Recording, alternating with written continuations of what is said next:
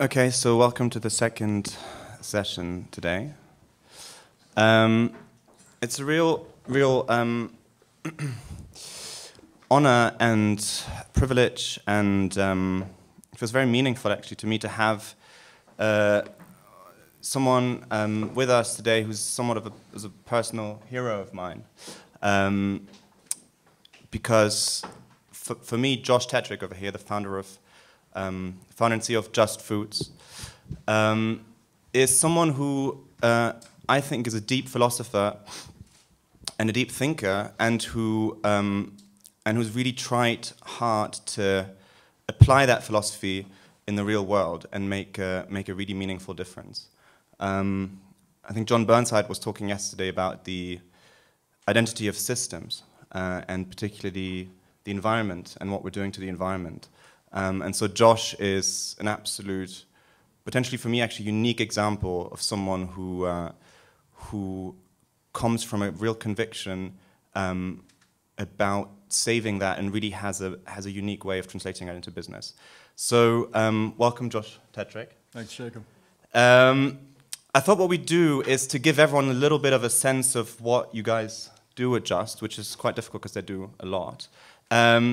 And then maybe move into a sort of more personal sense, potentially, of what drives you and what the ideas are behind the company. So from my limited understanding of what you guys are doing, it can sort of be separated into two categories. One is the egg products that you've been developing, so plant-based egg solutions, of which I think some of you tried some this morning. And then the second is also super interesting, cultured meat or clean meat. And I'm not sure if you guys have heard of this, but we'll talk about what that is in a bit as well. So I thought maybe we'll start, because we've had it this morning, we'll start with what you guys have been doing with eggs. Yeah. And maybe if you can just give us a little sense of the scale of what you've been up to, and the kind of impact it's been having. Good deal. Good to be here. Thank you for trying it earlier. Hope it was all right. Well, underneath the whole thing, before we get to the products, is I think an acknowledgement that the food system today, whether it's what we have for breakfast here, what I had for breakfast growing up in Birmingham, Alabama, what someone's eating in Monrovia, Liberia today, the food system does not, in total, represent our values for any number of different reasons. The environmental reasons are pretty obvious. The dominance of animals in our food system makes it so that over 40% of the climate change emissions, even more than all the transportation sources combined, come from the animals we eat. And most of the animals we eat are not free-range reindeer that I saw last night, but a much more intensive kind. But it's not just an animal thing, it's not just a climate change thing. About 1 billion people tonight are going to bed hungry. I think often when we think about the food system and how we might want to change the food system, it's important to understand that too. About 2.1 billion people are not going to bed hungry, but they suffer from something called micronutrient deficiency, which is called hidden hunger. You can't really see it in their face, but you can see it in their lack of brain development. You got the rise of chronic disease, heart disease, and cancer. So all this stuff is in the food system that we don't really think about every day. And I grew up in a pretty ugly food system in Birmingham, Alabama. It was tasty sometimes.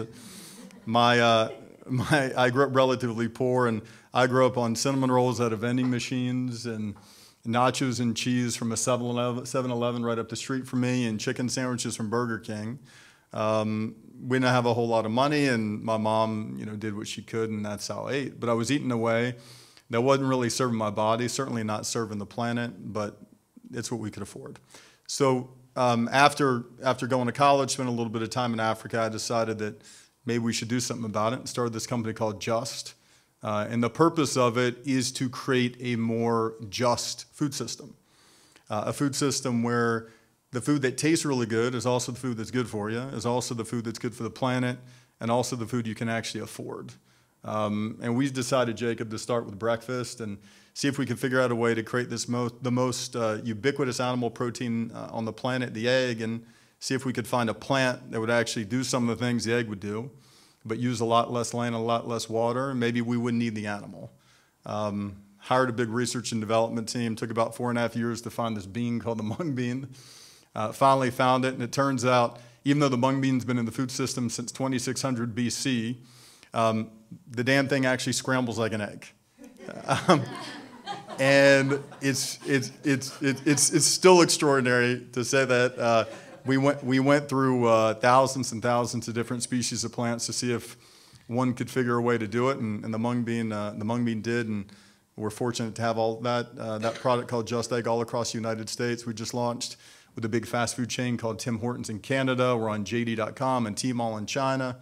We've sold about the equivalent of 10 million chicken eggs as of today. This is our first full year selling it. You can find all the major retailers in the U.S. You can find it right in the egg section.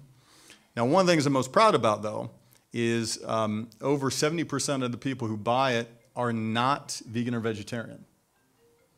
And it's a point that I want to emphasize, that perfection, I think, is talked about often in the food system. You got, let's be vegan, or, let's eat meat. But we have a different perspective, and the perspective is about being a little bit better. So I love when people who are not just strict vegans or vegetarians decide to eat a little bit of it. That's an important thing. And then the second big thing that we're working on is around meat.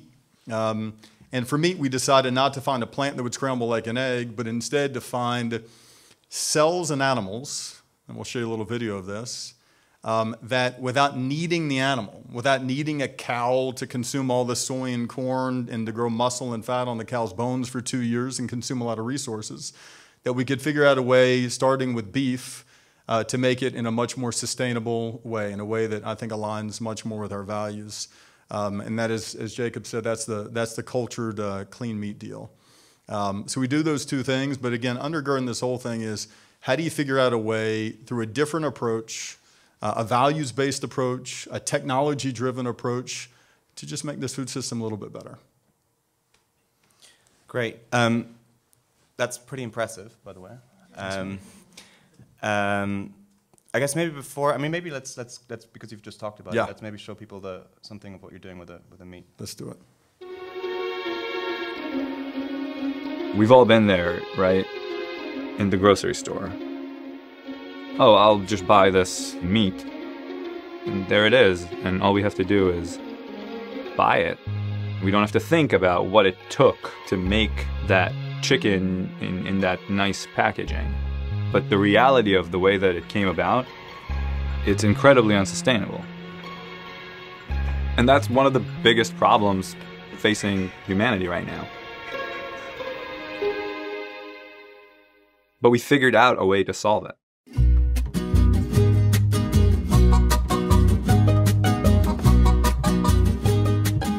The whole idea is that that chicken in itself has an unlimited source of itself, and there is a way where you can take just a handful of cells and keep growing them essentially infinitely.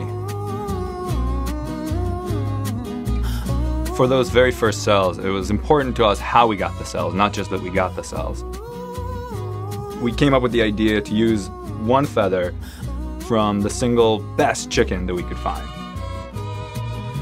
We picked out a really nice looking chicken that had a really nice clean white feathers, and a healthy comb and wattle. Caleb happened to have the infrastructure to create a new chicken coop. So we put our special little chicken in there.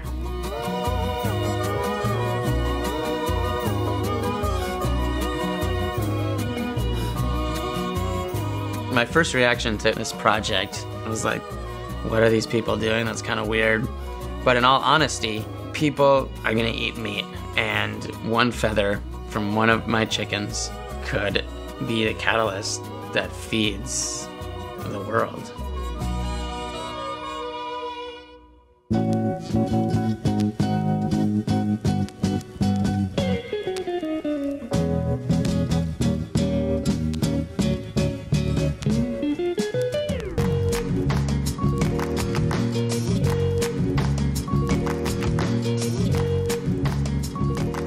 first thing we need to do is we need to identify a cell that we are going to use as the basic starter material. And then what we need to do is find a food for it to grow in. So we have to identify the right set of nutrients that will cause the cells to multiply, but not just multiply, but do so quickly and into high densities. Those nutrients are going to be obtained from plants. Animals in nature eat plants, right? And I don't think that there's another company that has this extensive knowledge base and experience with plants and their protein components that will also be able to test this in actually growing cells. It's a perfect extension to apply the data that we get from those discoveries and using them in ways that we've never seen used before in the world. One of the biggest points of comparison between what we're doing and the old way of doing things is food safety. And when you make that comparison, the difference is staggering. To eat real, actual meat without causing all this harm to the planet and to animals, that's what clean meat is. The chicken was handed off to me, and for this first prototype, I said to myself, I'm gonna make the best chicken nuggets ever. Wake up, I wanna lift you up, I wanna dress you up, let's be friends. It was an out-of-body experience to sit there and eat a chicken, but have the chicken that you're eating running around in front of you. You don't imagine doing something like that. But then you have this realization that we've figured out how life really works, and now we don't need to cause death in order to create food. And we're gonna have to do it if we want to continue living on this planet.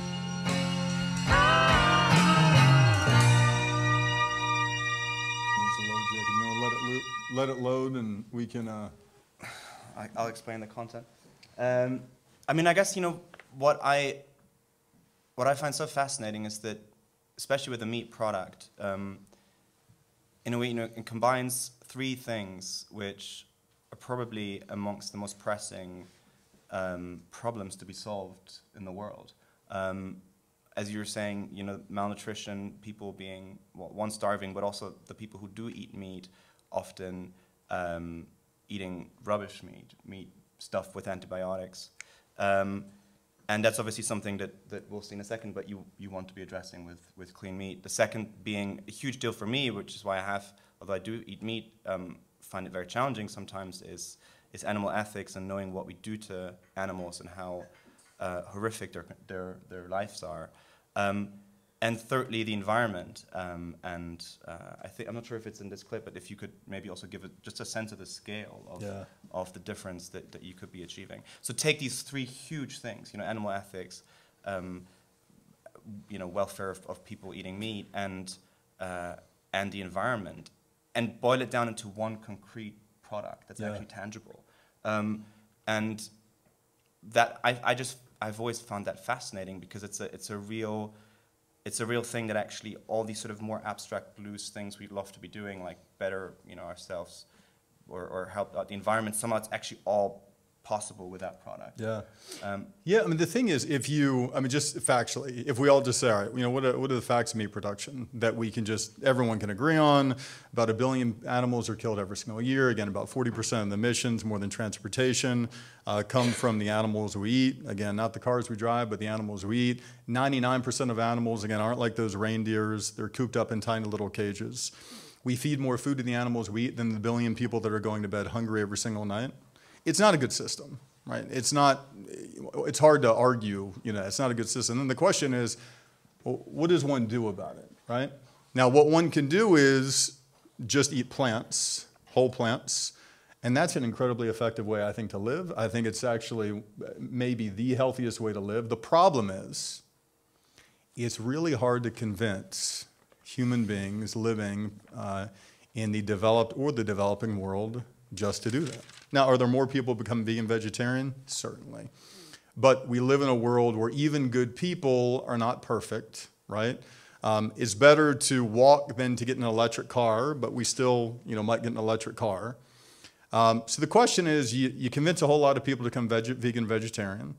Do you encourage people just to eat, quote, sustainable meat? The problem with more sustainable meat is it's really expensive, and it's hard to commercialize that for most people in the world.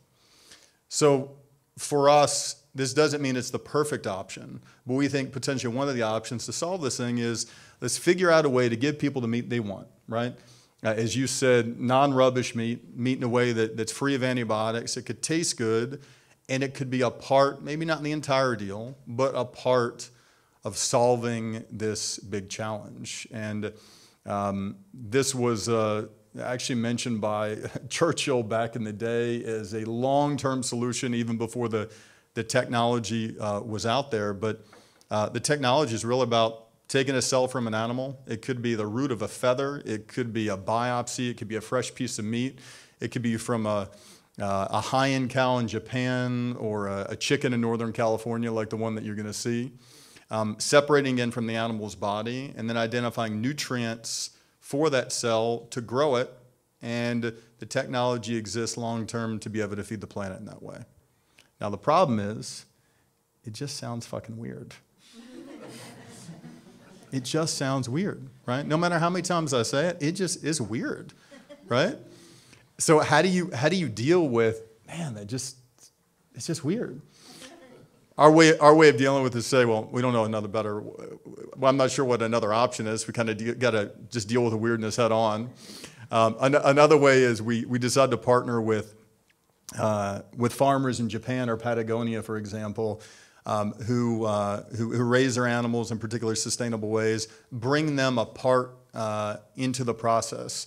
Show the world eventually that that's where we're getting the cells from, have these farmers talk about it themselves, separate it from the lab environment, and explain that the cell actually starts on the farm, and then ultimately make it taste so good and be so affordable that counterbalances the weirdness that naturally comes with it.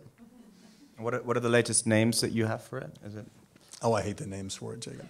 The name, so people call this lab-grown meat. People call it cultured meat. People call it clean meat. People call it overly engineered meat. People call it, meat I never want to eat.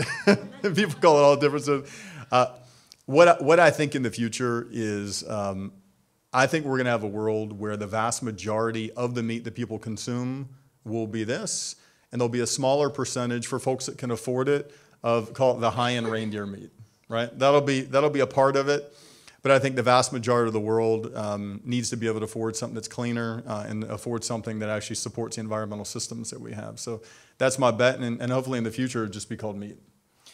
And if I understand correctly, even though a lot of us in this room I think are kind of vegan or vegetarian, and we sense that we're doing something good for the planet, overall meat consumption is still rising. Yeah, that's the thing that is both, I think both, startling. There's an optimistic side, whereas it feels like on one hand there's a rise of people getting it, right? On one hand, we see more companies like ours popping up, and I hope there'll be more and more. We see more vegan and vegetarian restaurants. We see more eat plants at this restaurant or that. That's a fact. But as you said, at the same time, more people will eat meat today than will have eaten meat yesterday. More people will eat tomorrow than will have eaten today. And that's because one simple fact, people are rising up out of poverty. And when I spent some time in Africa, when you get a little bit more of your paycheck, you're going to get some meat. The poorest folks in the world are not eating a lot of meat. When you get a little bit more money, you eat more meat. And it actually turns out when you reach a certain income level, it plateaus and then dips, probably like some of the folks in this room. But that's part of the dawning challenge of it.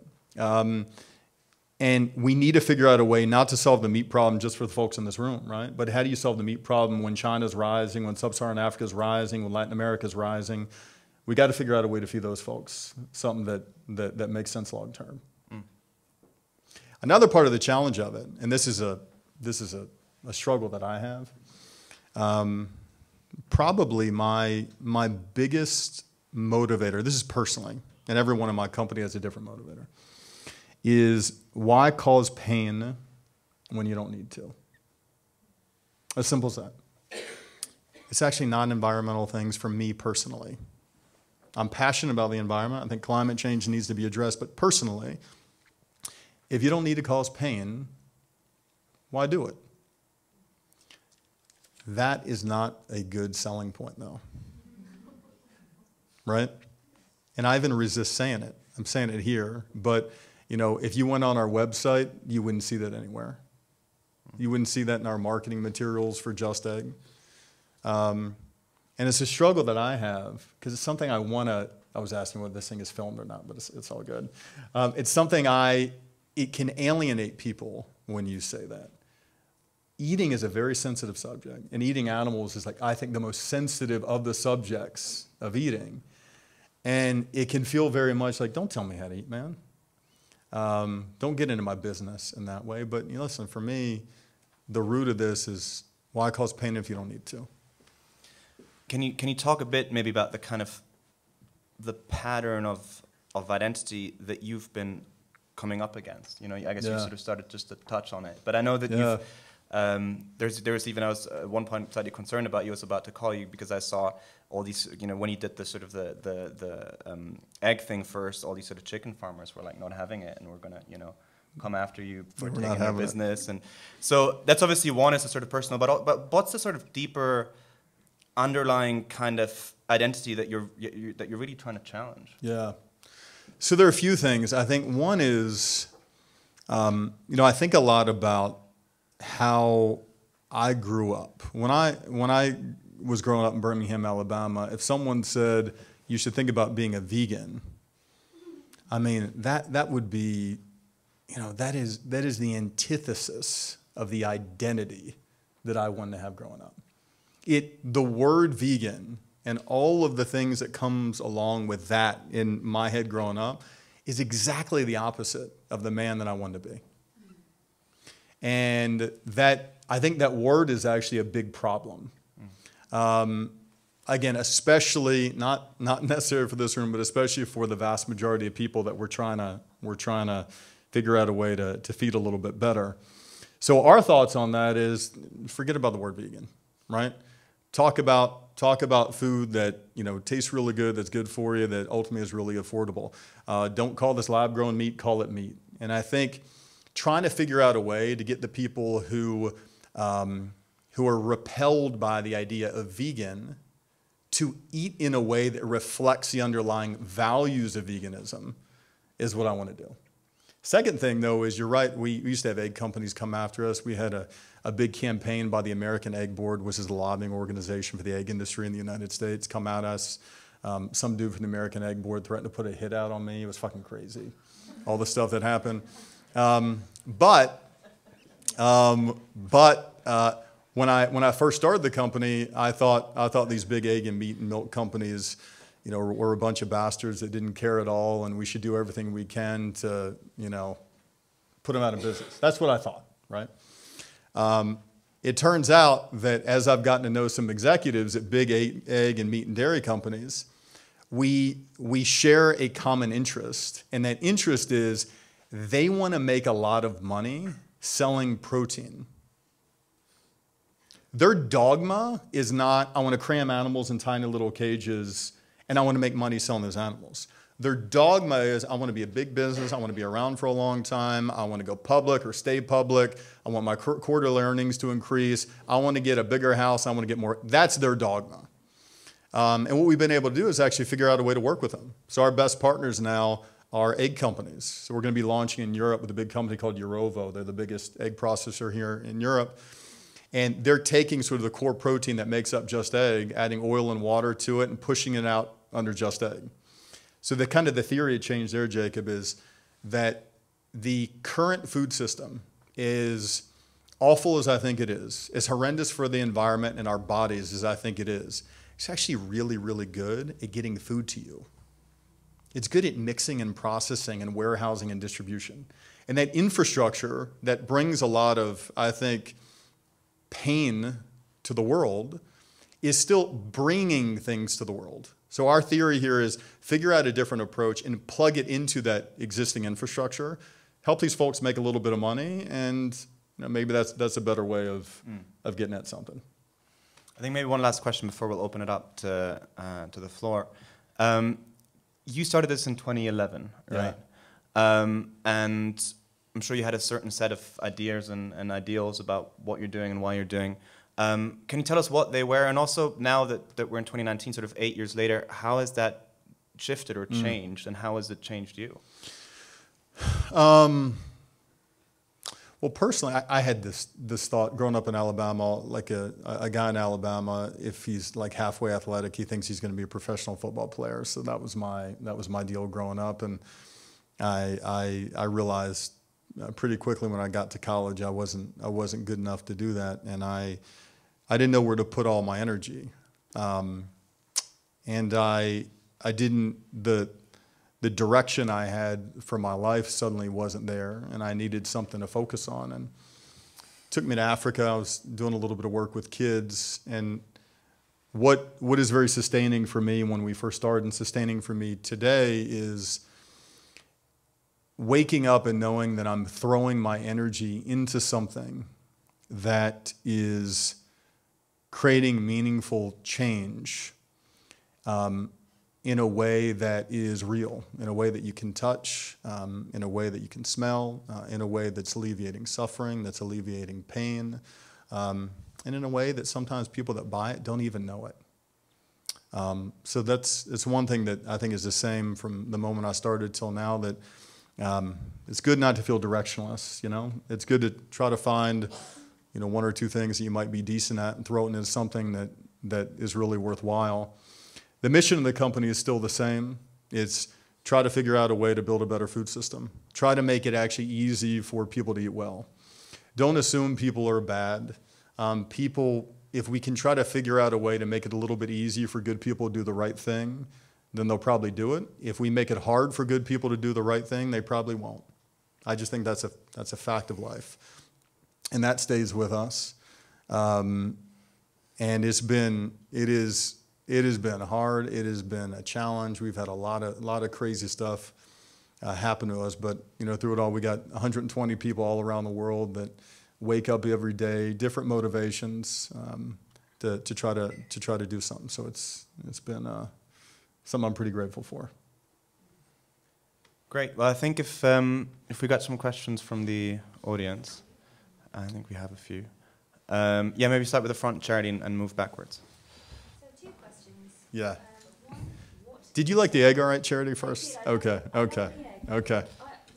Did it taste like an egg? Hello. Did you find, be honest, what was different between that and the It didn't taste exactly like egg, but it was pretty near. Okay. And I really enjoyed it. Okay. And I really enjoyed that it was made of mung beans and the history of that. I would make a distinction, quite obviously, between the two different products. One is it is pretending to be egg, but it's just not made of egg. Yeah. The other thing is pretending to be meat, but it is in some part made of meat. Yeah. So my first question is, what exactly is the new product? Yeah. My second question is related to my anxiety around a completely different product, which is robotics, robots, particularly the use of a servant in one's house, like Alexa, Siri. It's a robot, but we humanize it. And in one way, I wonder why you want to like animalify the new product if it isn't really an animal. My reservation would be in eating that product is that it doesn't have a natural life. And although I don't like the idea of killing an animal, there's something in the value of the animal growing up within the environment that I also share and what that might give me. So I question what the actual product is and also what the repercussions of commodifying that and what our relationship to then real meat might be. Yeah. I've never heard that term. You said animalify. Animalify. I think that's right. And we are, that's a good way of expressing it. We are trying to animalify a mung bean. I think the reason that we do it and the reason we call it Just Egg, I don't think it is rooted in what will increase the probability for non-vegans and vegetarians to eat it, because the eating of it, to me, is the most relevant metric. How do I get more human beings to eat it? Eat it in a restaurant, buy it and eat it at home. And I think the vast majority of human beings on the planet are probably not thinking about the world in the way that you're thinking about the world. I think you're thinking about the world much more through a sustainability prism than I think most are. So that's the primary reason we're doing it. If you told me right now not animalifying it could actually increase the probability that more people would buy it, I'd call my team right after this and let's switch it up. So that's really what it gets at. Now, with that said, I do think there's an opportunity to even make it better. So a good example would be eggs don't have a lot of antioxidants. And there's a lot of evidence around the role of antioxidants and breaking up free radicals and mitigating oxidation and how that ultimately helps to mitigate chronic disease. We want to put some antioxidants in that. Eggs are not necessarily loaded with micronutrients. We want to put micronutrients in ours. So I think I'd like to ultimately make it better in important respects, but have it close enough to the animal that even people that don't necessarily care about the environment want to eat it. Now on the cultured meat piece, what is the product? So we have multiple cell lines. So we have a chicken cell line, we have a beef cell line, and I'll focus on the beef because we might watch the chicken film. We got cells from Wagyu cows in Japan. We then brought those cells back to our headquarters. We then identified nutrients in plants to feed those cells.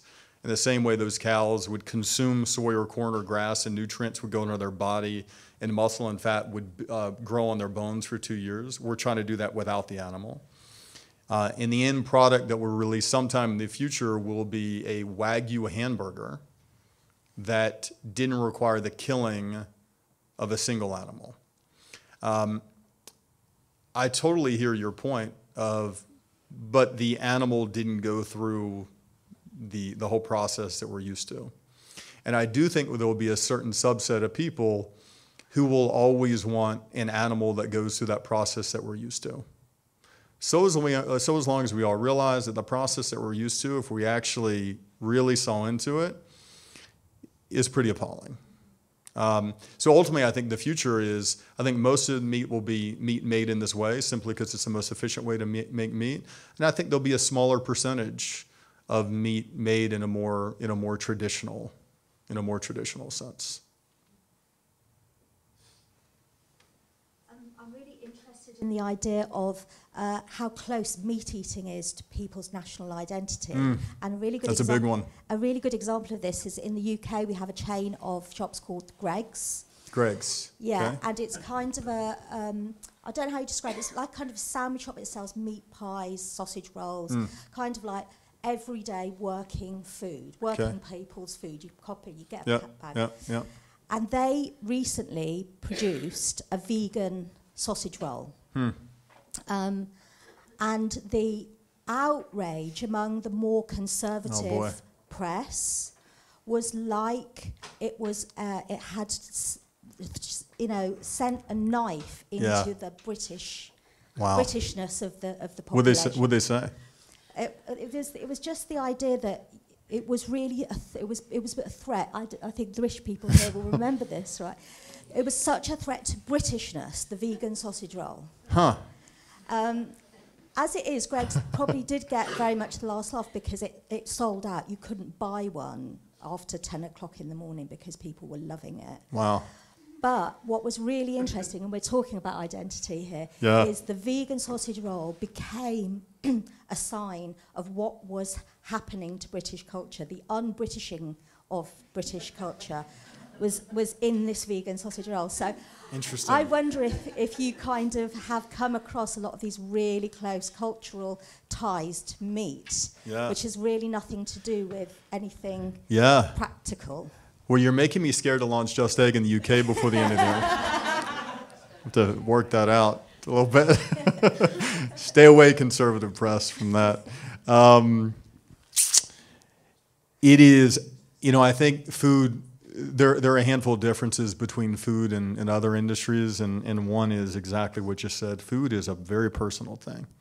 Food, unlike software on a phone or unlike electric cars, are very much a part of the stories that we tell about ourselves, about our ethnicity, about our nationality, about who we are, right? I remember in Alabama getting off, I was going to this middle school called Chelsea Middle School. I'd get off the bus and my mom would have a plate of grits, chicken wings, butter, collard greens, and like broken up bacon. And when I think about those things, I think about loving my mom. It's connected to that, So I think one is not acknowledging that identity is a big deal, and if you don't deal with it in a meaningful way, I don't think you're going to solve it. That's one thing. Now the question is, how do then you deal with it? What does that mean?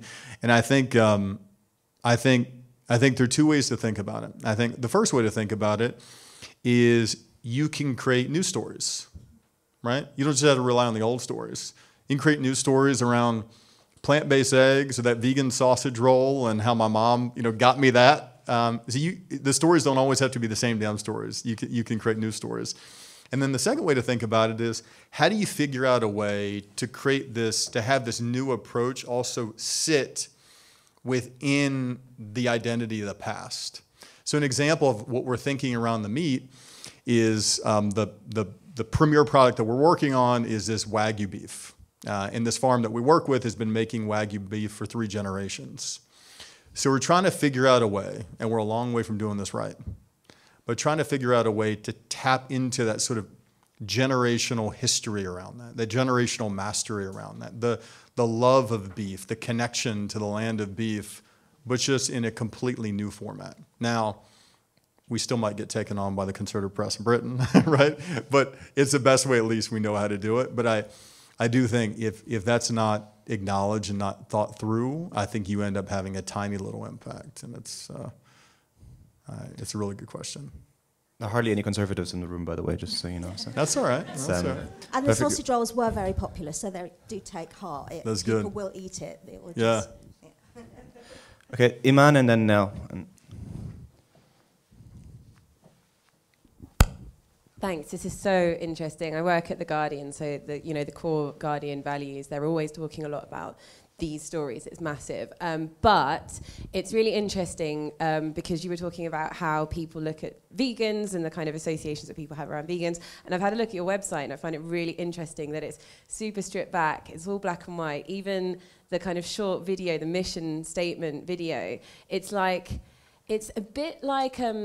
I wouldn't want to say like an Apple video, more like a Samsung video. So it's all about. Shit. No, I mean I've got an Android, so I'm Team Samsung. Fine.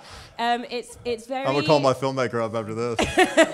But it's very kind of focused on technology, right? And so that video is really interesting to me because it doesn't go anywhere near those kinds of things that people think about when they think of the word vegan. And so I did want to know a bit more about the branding and how you approach that and what role you think you have in terms of branding, meat-free options. Yeah. Because I think that, you obviously play a massive part in making people see it as something actually quite aspirational, just looking at the way that it's all been done on your website. So I just wanted to ask you to develop a bit more on that thing of branding and your role in that space. Yeah, well, so when we started the company 7 years ago, the idea of even using the term plant-based, I would have been against.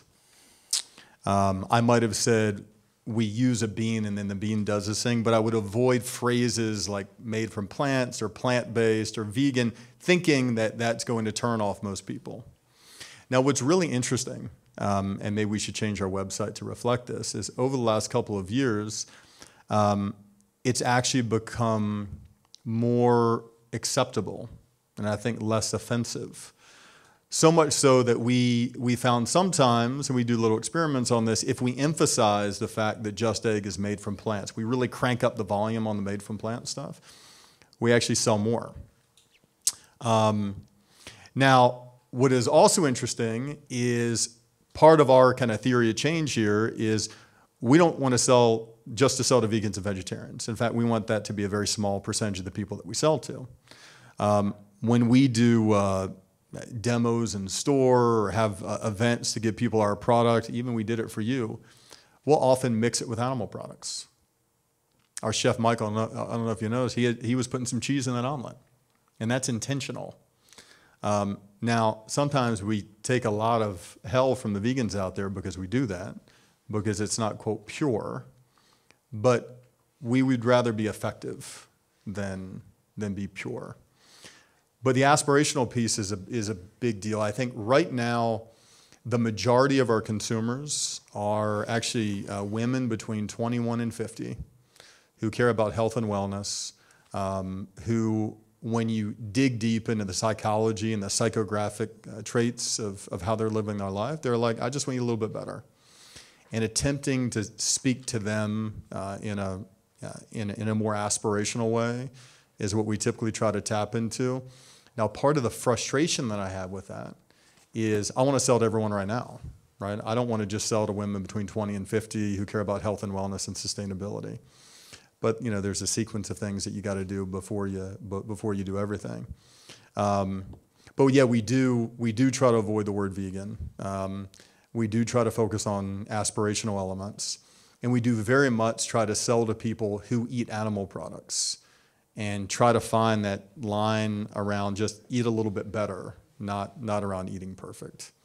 But we need to work on our Samsung-centric video, though. I thought it was great. Yeah, Nell and then Dominique. Yeah. Thank you. God, I've got almost too much to say. The first thing, I grew up in the countryside, learnt to milk a cow, knew everything about farming and bringing up animals in an old-fashioned way. Yeah. I've had chickens myself. I think there's a huge polarization between town and country, and I think it's worldwide. I think it taps into class as well. And I think using language like good is a very interesting choice, that you've said good, I think, 3 times so far this morning, maybe 2. The people who are good, it's not that you eat well, we are good. And I think that that's a judgment which I'm deeply uncomfortable with. Coming from that background and thinking that those people therefore are not good. Because if these are the good eaters, the rest of the eaters are bad. And I think that's pretty problematic for me. It's sort of alienating all those people. So that's an observation. Just to clarify that, I might have misspoke. My perspective on this is that people are inherently good. That human beings out there, including myself, that might trip up when it comes to not being as sustainable as I want to be, or my friends in Alabama who might not be eating in a way that I consider the most sustainable. I think people are inherently good. And I think the problem that the food system presents is we make it really easy for good people, again, 99% of the people on the planet, to eat in a way that doesn't represent their intrinsic values of kindness, of compassion, of integrity. I think those are intrinsic values, and part of the reason I think it's intrinsic is I think my brother just had a little girl named June, and I'm not sure how he's going to raise her plant-based or not, but I can tell you, June loves animals. And when June becomes 3, 4, 5, and she sees a chicken nugget or she sees one of those conventional sausages at Greg's, you said, there's going to be a disassociation, there's a disconnect. That's always been the case. Between that, but I guess my point is people are inherently good. We just make it damn hard for them to do the right thing. That's a huge assumption. It was just an observation about language and assumptions around language. And that polarization that interests me between town and country. So for me, I'm saying the country folks are good though too. I'm not saying. But there's an ancient relationship between us and natural food. So it's really interesting that this morning the egg was delicious. It's not egg, it's mung bean, and it was absolutely delicious. I really liked it.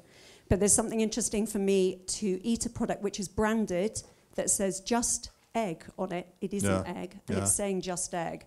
and it was in a plastic bottle. Yeah. And when I asked about the plastic bottle, I mean, an egg has always been an organic product which is naturally biodegradable. But it's a technical question I wanted to ask. It's, you know, I'm not berating you for that, but I did, when I said, well, why is it in a plastic bottle?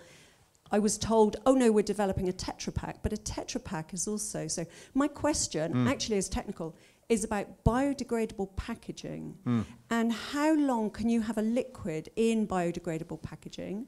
How much does that cut into the profits? And therefore, are you a profit-only company or are you actually is it a profit-only company, which you don't need to answer, I can find out, but how that, you know, it's not just the morality around good food, it's the morality around, is the idea that we're going to be able to feed more poor people? Because there's a lot of talk about branding. Anyway, so many things in there, sorry. So I want far too much to say I want to make sure I caught your point on feeding poor people. What's the question around that? Whether it's a profit-only company or whether there is a big sort of humanitarian thinking behind it. I got it. Okay. Maybe I'll start with that one first. So I make sure before we've been fortunate enough to raise a lot of capital, about $250 million from some very well-known investors. And I make it a practice before I take any capital to tell investors exactly what I believe in and what the company's about. And what that is we want to do things that increase the probability that more people are eating in a way that reflects our values. To build a food system, we want to make our small contribution to a food system that is healthier, tastes a little bit better, is not so painful to animals, it isn't so degrading to the planet. That is the focus. Now, focusing on that and building that unequivocally requires making money. There's no doubt about it. I used to work in the world of nonprofits, and I think there are an incredible array of effective nonprofits. I personally felt it was ineffective for me. So I got into business not because I studied business or my dad's in business. I only got into business because I thought it'd be the most effective way for me to do something meaningful. So that's what we're about. We shouldn't be in plastic. It has to do with I give you a bunch of silly excuses about this is the first full year that we're doing it, but mostly they're bullshit excuses. We're moving to paper globally. There is some issues around shelf life related to it, but again, that's what I was going to ask, and it is tied into profit because what I can't understand. I mean, I know there's biodegradable packaging, but it's how much we're stopping using it because of profit. But it was a really interesting technical question about liquids. Because it can be in paper. It has to do with the manufacturing facility that we started out on, and we wanted to get it out sooner rather. Tetra Pak has plastic lining, doesn't it, and metallic lining. It's not totally biodegradable. I wouldn't put it in my compost heap, frankly. Michael might not be aware of all the operational elements behind what we're doing, but yeah, we're moving globally to kind of a pure paper option to get away from it. I will say about the egg now. I think it's really important when we think, even, it's interesting language, the word the egg. There is one of my scientists named Camilla, she has backyard chickens. And her backyard chickens lay eggs, okay? That's an egg. And then those eggs actually taste really good. And then there's the 1.3 trillion eggs that are laid every single year. 99.8% of them, of which are laid by chickens in cages so small they can't flap their wings, 7, 8 crammed in. That's a different deal, you know? And again, what I've realized is those egg companies that are doing all that, if they can make more money by getting those chickens out of the cages, they're going to get the chickens out of the cages. If they can make more money selling plants, they're going to make more money selling plants. Those chickens are only in the cages, and that pollution is only going in the river because it's helping them make more money. If they can figure out a different way to make more money, they're going to do it. And if we can help them, we're going to do it, even if we might not agree on everything. Take it away. Hello. Hi. Okay, I'm going to try and articulate this well. I the only thing I think this is wonderful for a start. I think it is a solution on many levels, but I do bump at the point of nutrition because I went on my own like food research thing for quite a while because I wasn't sure whether I wanted to become a vegan or not, and it wasn't ethical for me. It was from a purely nutritional point of view. I actually didn't know if meat was good for me or not, or I realized that I just actually didn't know that. And I'm fed a lot of things, but I wanted to know for myself. So I went on a research thing like with literature and from different people and read about it all, and also trial and error. And from what I've found, I feel like I found the best way to eat for me is whole foods, whole vegetables, organic, wild meat, if I can find it, that has not been injected with antibiotics, whatever, wild fish, wild caught fish. And from eating it, I know that it's optimal for me. I also know that things like bone broth and contributes to my system in a way that is incredible, and like liver, for instance, is a superfood, so I try and occasionally have that in my diet. So for me, I feel like I know that that kind of chicken and the shit meat that you're talking about and the shit eggs are terrible, but I also know that there's a premium level of what I can actually afford, which I never used to be able to, is probably what's best for me. I wonder where this falls into it. I wonder if, because for me, like with how stubborn I am and with what I've learned about how I like to eat, there is no way I don't think anyone could break down, even if you put antioxidants in the eggs or extra vitamins, that you could tell me that my body's going to process that better than the real thing. Because to me, that's I compare that to almost like the contraceptive pill, where I think it's there to almost do good, but it's still a synthetic hormone. It still sent me crazy no matter which one I was on, because it's mimicking. It's like putting a square on a circle. It's not the real thing, but ultimately it serves a much bigger purpose that I feel like we should all have access to. Anyway, so I just wonder where you feel, honestly, this falls on the nutrition spectrum with what kind of meat this is going to be. Because for me, I'd rather go out to a restaurant when I do want to have a burger and eat that. But I know at home, I want to buy my meat that's been grass-fed and organic. I want to have my wild fish, and I want to eat eggs that I know are organic, and chickens have eaten grass, and I want that because I know I feel fantastic when I eat that way. So all that sounds good, by the way. It's making me hungry. I'm a strange kind of person. The only meat I eat actually is that meat, but I really miss meat.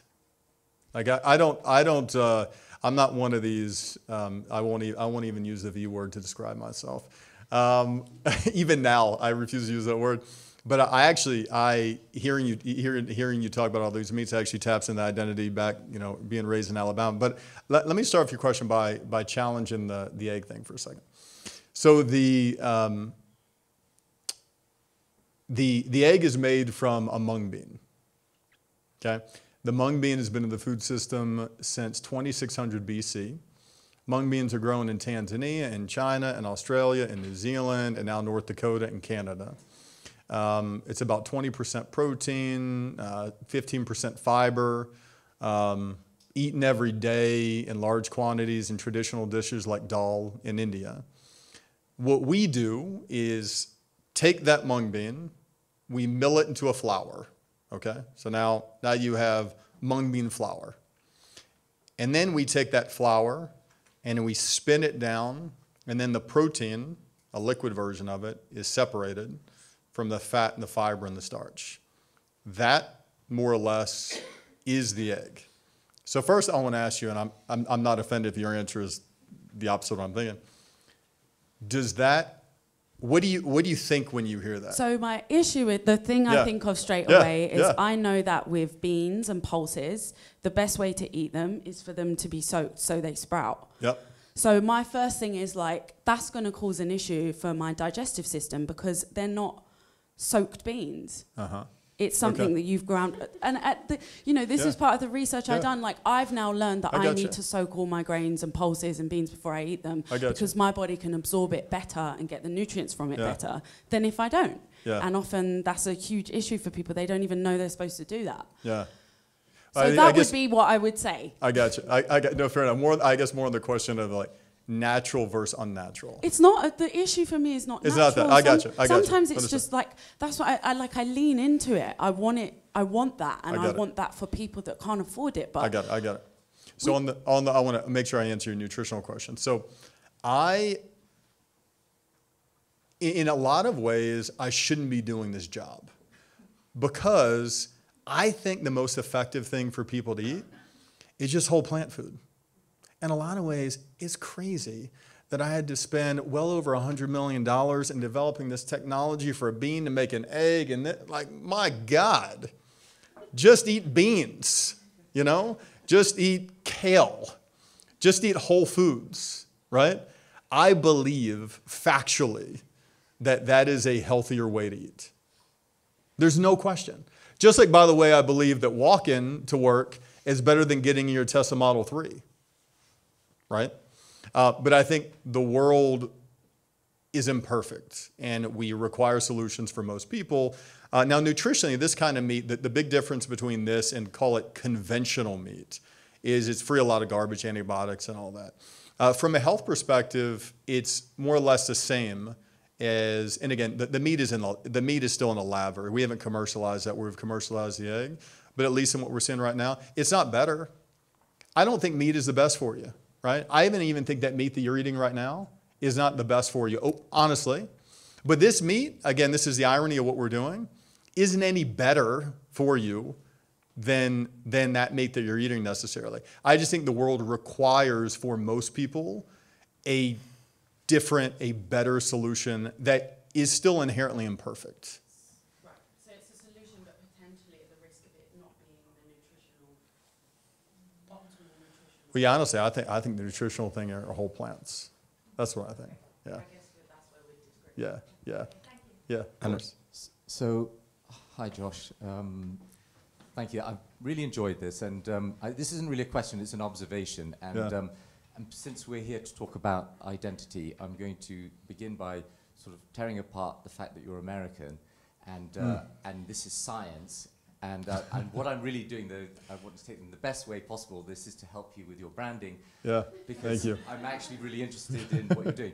I think here it reminds me of Peter Singer's philosophical arguments, speciesism, and the idea of, I mean, if it had been left to him, he'd have covered the planet in soybeans, and we'd all be eating soya. This, to me, seems like a much more efficient way of feeding people and cutting out the cruelty and cutting out, you know, all the horrors that happen. It's something I feel very strongly about. So I cannot argue with the logic at all. I think it's a fantastic idea.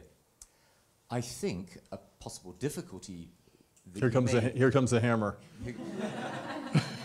Well, I don't know if people agree with me at all. I think a difficulty you may run into in Europe is that you sort of present this in a lovely sort of, remind you, and again, this is going to sound offensive, but remind you a little bit of George W. Oh, shit. The way you were like, you know, like, there's a problem, here's a solution. And I think in Europe, there's a... I'm not a compassionate conservative, Alan. I think in Europe, there's a great mistrust of science and American solutions. And two sort of global problems. And probably some reasons, historical reasons for that. So I think in terms of that, one thing that sort of to think about is that in Europe, France, and again, I'm going to cause offense to French people now, but in France they can be quite comfortable with cruelty. And in lots of parts of Europe, people actually, they could see the solution that you're offering. They might actually prefer to resist the solution and actually live with the awkwardness of, you know, whatever contradictions and difficulties, ethical or whatever, exist there, which is why people still eat foie gras and things, you know, even if it's cruel, or that's an example. So, what do you think's underlying that? I'm not entirely sure, but I think there's in Europe, there's still quite a lot of folk tradition and allegiances to sort of maybe folk, what we might call folk psychologies, magic, and I don't mean that in sort of ridiculous sense, but perhaps a fear of big science. No, I mean, big American science, maybe. I mean more. What do you think is underlying the comfort, not the willful blindness to cruelty, but the comfort with it? I think it's living with. I think sometimes in Europe, people, well, in Britain, I think we can see it with things like Brexit. And people can actually live with an awful outcome because it somehow still fits with a particular allegiance. So even if somebody says to them, this is going to be bad economically, they'll say, that's fine. We're very stoic. We can take that. Right. Big, and so there are conflicting allegiances to logic and to, which is really what you're offering, which is, you know, this is purely logical. This is clearly a solution. But I think actually people will turn their backs on that and they'll align themselves with something which may even be illogical or conflicting. For all sorts of complicated reasons, I'm not sure I've thought them all through. So yeah, I just wanted to sort of suggest some of the difficulties here, and it's a shame in many ways because I actually think it's a fantastic idea. I think if, again, like when we talk, people talking about how they eat, I don't imagine I'm going to probably eat loads of your product. However, if I'm flying somewhere or if I'm eating fast food because it's difficult for me to do anything else, I'd much prefer that there was the cruelty being cut out of the system. Of course I would. And I would much prefer if 10 million people also cut that cruelty out of the system. Do you eat eggs? Yes. Yeah. If it was, let's say in 2 years, if I gave you a blind taste test, and you thought the one with the plant tasted better, however you define better, just go with me. That's step one. If you, and it would, whether better, maybe creamier, richer, more umami, however you would define it. If you thought it tasted better, if you knew and you just believed the substance of it, that it was using less land, less water, all that good stuff, right? And it was more affordable, let's just throw that in, with what you're currently eating. Would that be sufficient, or would it still be missing something? Well, first of all, I don't think I'd be your target market. No, but I'm just going with you on that. But yeah, but I'll go, yeah, but no. I think it would be problematic. Well, no, I think basically I'm a problematic person, so conflicted person. But I think what it would be is it would tie in a little bit with what Nell sort of suggested, is that the sort of the connection to landscape is something very important to me. So I don't eat very much protein ordinarily. I mainly eat plant-based. I mean, we're not vegans though. We sort of go sort of Monday to Friday vegans and then feast on some swan or something at the weekend, you know. So the idea is, I like the association with landscape, and I like the idea of chickens laying eggs and things like that. But I'm very privileged to maybe be able to afford to live like that. What I would absolutely agree with you is that if I'm in a situation where I'm eating packaged food, which I haven't prepared myself, which I very rarely do, it's usually only at airports and traveling, then you can replace all of it with your product. I'd be delighted. I want to try to get at it. You're saying the resistance would be, is it accurate to say you're saying there's going to be, it tastes, just imagine, it tastes 20% better. How are you defining it? I don't think it's the taste. I think it's the that's feeling. irrelevant. And I think it's the sense that it's come from a factory. I think it's more the industrialized process of it. I got it. And I think when things come from, you know, industrialized kind of, whatever, however great they are, and I know when you make the comparison with what the food chain is currently doing, that's why I support what you're doing. I absolutely support it. But if you're not in that system anyway, if you've removed yourself by and large from that system, then why would you opt into you know, buying something that's being created in a lab wherever it was and it's packaged and sent to you if you don't need to? So I see it as a solution for packaged food, processed food, and all of that. I don't see it as a replacement for. I got it. I want to just go to you one. What if we kind of pull the curtain back a little bit more, and you got a chance to, in some way, know the farmers, get a sense of their stories, who before were growing something that maybe wasn't give them a lot of income, and now they're growing something in the field, in a landscape, right? That you can see, you can smell, you can visit, right? You can understand. And you see that, and you see kind of the core process really just milling it into a flour.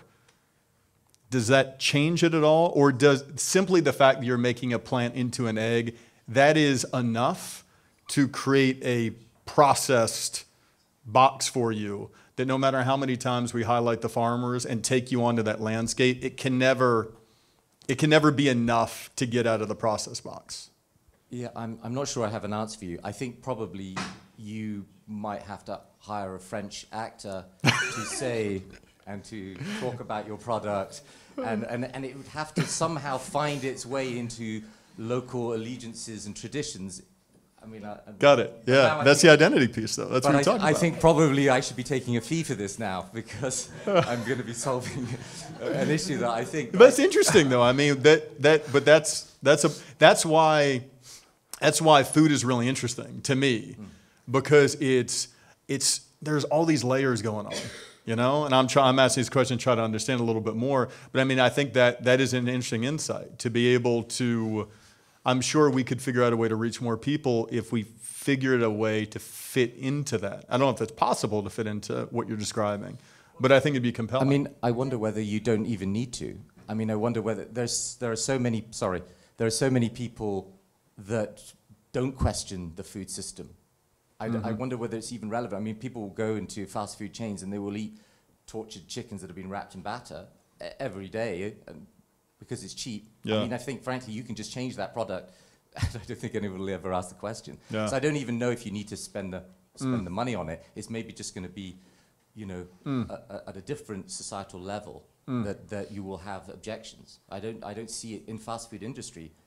I don't even know if there's that level of scrutiny. So it probably isn't even an issue.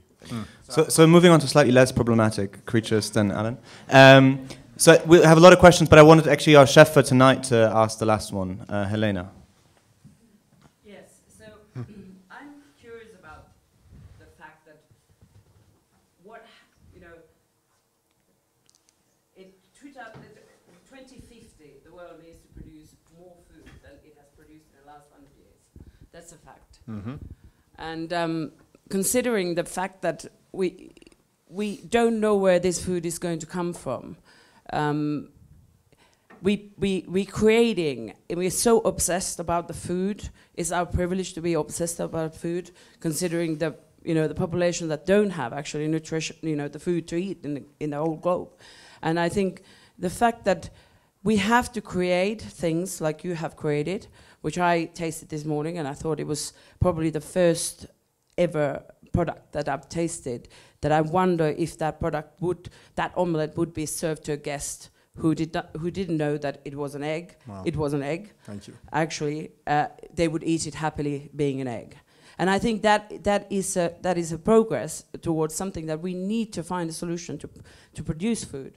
But what interests me is the fact that what happens in that process when it's actually done. You make it sound so simple that it's just the mung beans are milled into a flour and that's it. And separating the protein. And then it's separated. Yep. So what happens to the rest of it?